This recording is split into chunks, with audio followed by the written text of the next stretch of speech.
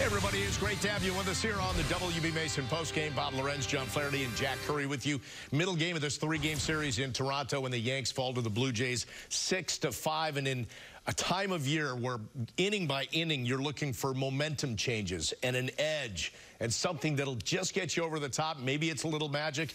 The Blue Jays found that in Bo Bichette tonight.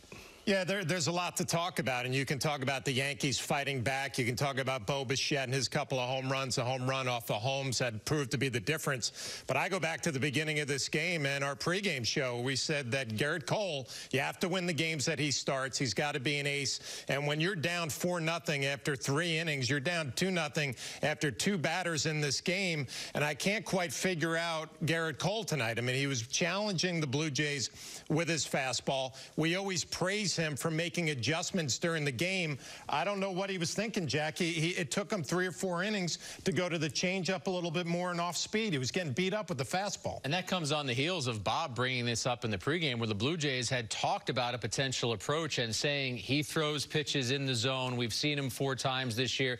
If he's in the zone tonight, we'll be able to do some damage. He was in the zone. The first 6 hits he gave up in this game, all on fastballs. Some of those first pitch fastballs as the Blue Jays aggressively hunted his pitches. 13 batters into the game for the Blue Jays. They're already up 4-0. The Yankees had a steep hill to climb. They did climb back, but another mistake in this game, that gaff in left field. Joey Gallo's got to make that play. You can't give the team that you're chasing an extra base runner. That turned into an extra run, and the Yankees end up losing this game by 1 run. Very frustrating. Their lead in the wild card now down to 1 game as long as the Red Sox hang on, and 2 games to the Blue Jays.